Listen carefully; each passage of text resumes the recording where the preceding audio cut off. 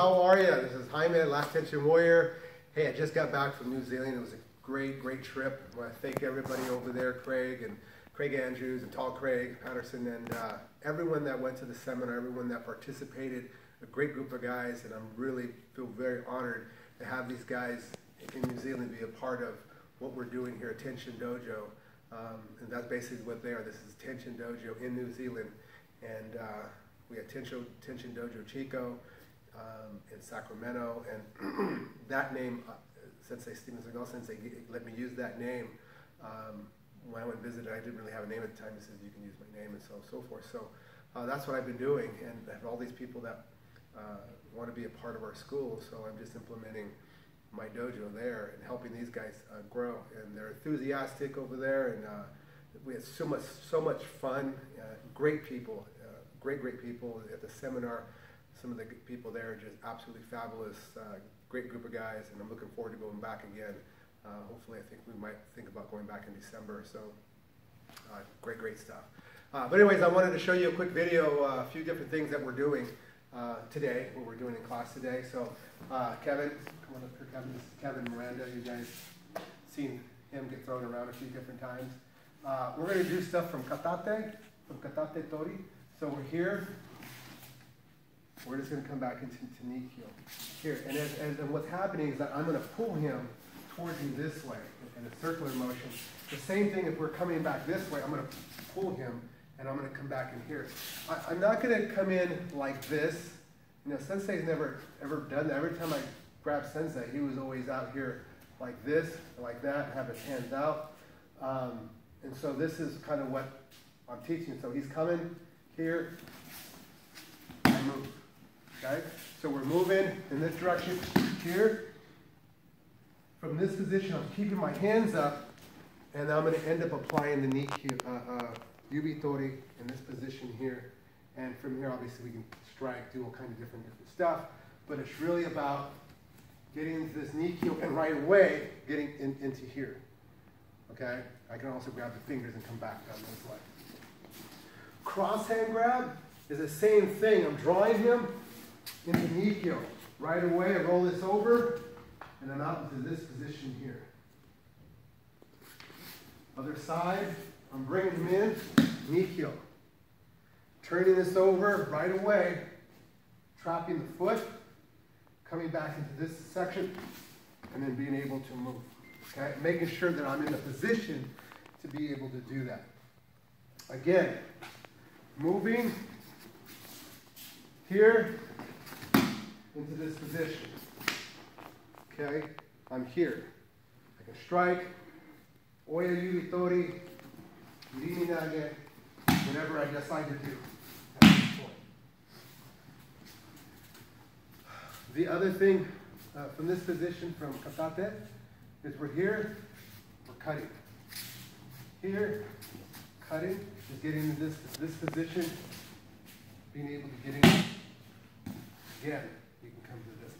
So really quickly with the ukemi part, and this is one of the things I want to really stress here. Kevin's going to be his back kind of to the video so that you can see how I'm attacking. So often when we're going to do katate, if other schools or other people are doing this, he puts a hand out. This is the attack. Person's attention is to this. They're not really focusing here. What we do, we're just here like this. You know, if we're going to come in and we're going to punch, but my attention is right here. I don't need to look at the hand. I know where it's at. I'm here. Okay? The same thing for cross hand grab. He puts his hands up on the stomach of this. Here, I'm not going to go like this, and I'm not going to stop my body. I'm going to continue momentum a little bit to make him move, because then he has to understand movement. So I come, I'm after him this way. Okay? I'm looking at him. I'm not going to just go here and then kind of just stop. We're doing everything on momentum up at this position here.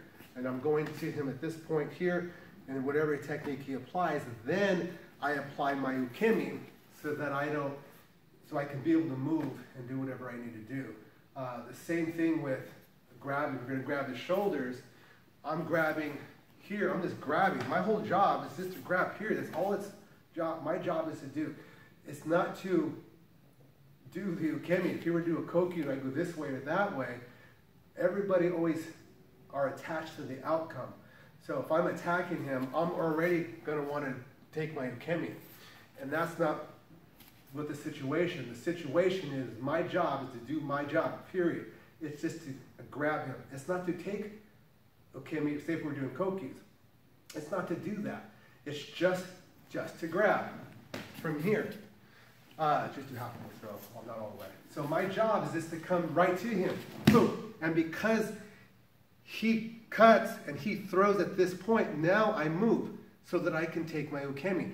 I don't decide as an uke which way I go.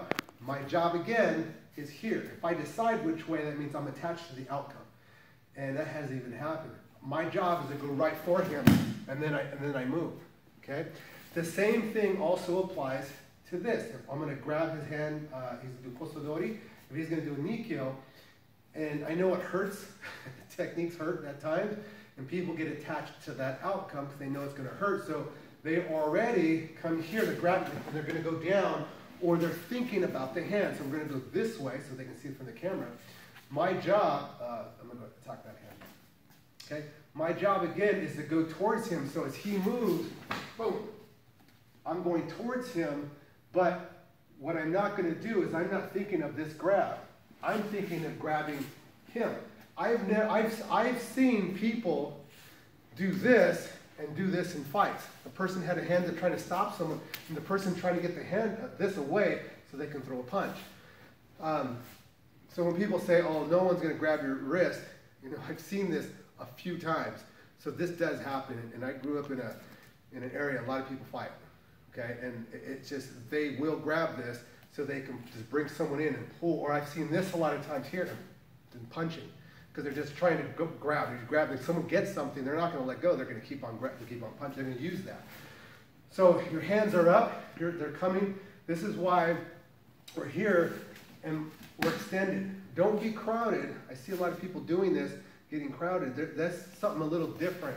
I do thing with my elbow down at times here. That if you're going to come in, then I'll be able to get this.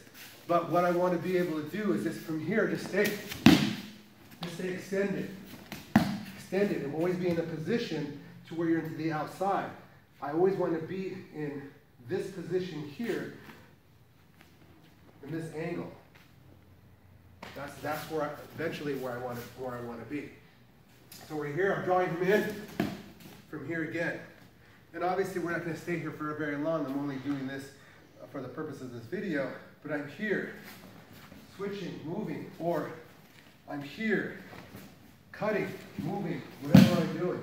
I always want to make sure that I'm out to the outside, here.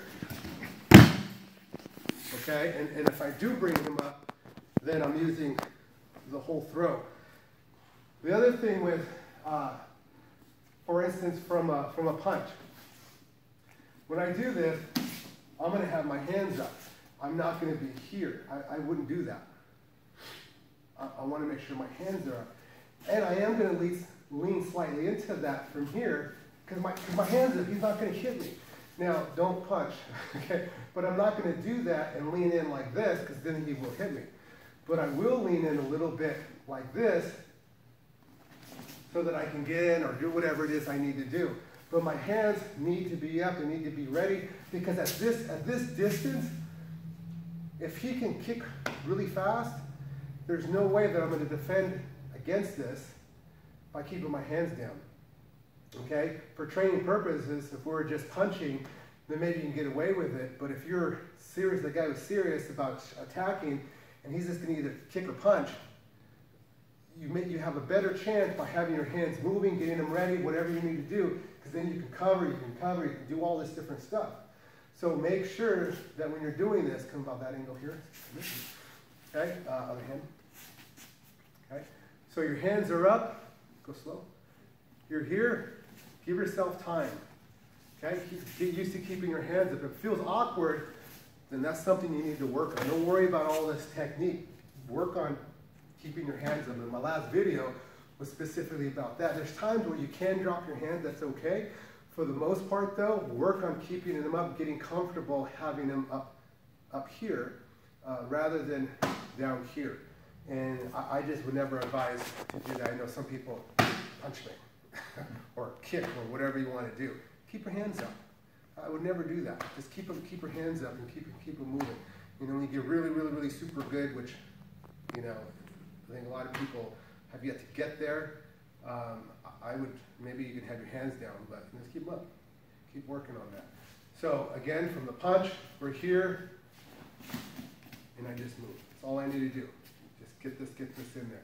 And this evasion, go slowly, is very simple. It's just me entering. As I showed you in the video with the evasion from here, he's grabbing. It's just understanding that idea. And that in itself takes a long time to develop that, to implement that into other things that, from punches and from yokomanuchis and things like that. So I wanted to put this video out because people always ask me, how do you have your hands and stuff like that, and you're just here, just here from the ground, just like this.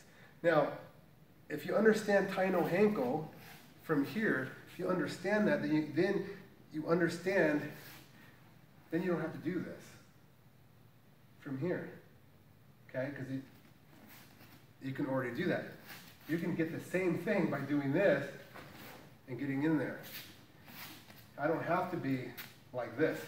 I just want to be this nice and relaxed. That's all I want to do. Everything I do, just nice and relaxed. Here, I'm not going to be out like this. Just nice and relaxed. Whatever he wants to do, he can do. Okay, my hands are up, my hands are moving. We go katate, my hands are here. I go kosadori, my hands are here. Nice, everything's nice and relaxed. I'm not all tensed up. So I hope that helps. Hope that answers your guys' questions.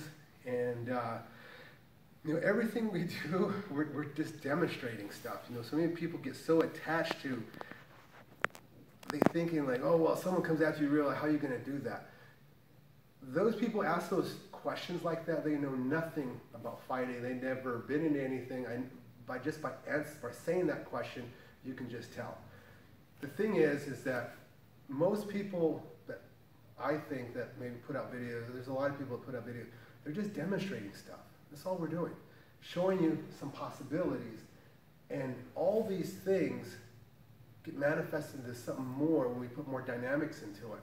Sure, you know, we show a technique. It looks different if we have someone really attacking or really going to try to take you down or whatever that may be. It's different. When the dynamics comes in a certain way, you adjust. Okay? If you go really slowly, you adjust. You go medium speed, you adjust. You go super fast, you adjust. You go ballistic and crazy, you adjust. That's all it is. All I'm doing is showing you a foundation, and even so, I'm not showing you the full foundation of certain things. I leave that for my students. Here in this video, I'm just going to give you a little idea of what we're doing in Aikido, which is just Aikido. It's not Tenshin Aikido. It's just Aikido. Okay? Tenshin Dojo. This is my school. It's in Russia, in New Zealand, in Venezuela, and a few other places. It's just Aikido, period. Okay? Interpretation of what Sensei did, what Aikido is. So, Sensei and I talked about this about 3 weeks ago, and it's just Aikido, people. So, anyways, thank you for watching. Please share the video if you like it, if you think it's worthy of being shared, and definitely subscribe. And got a few different things I'm going to share with you guys next week or the following week on some other topics people ask me about too. So thank you for watching. See you next time.